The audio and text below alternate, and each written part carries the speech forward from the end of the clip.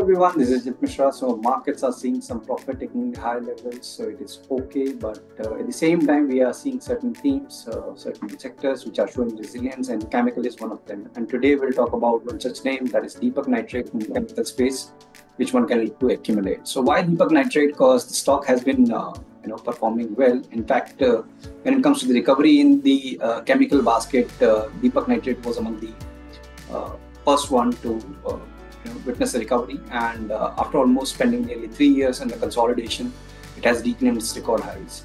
So this present marginal dip that we are seeing in the stock can be considered as buying opportunities to those who have missed the chance earlier.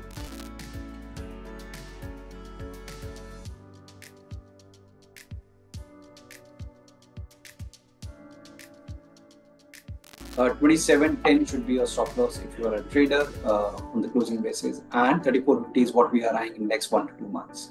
As a disclaimer and disclosure, I am personally not holding the stock, but our clients may have position. Thank you.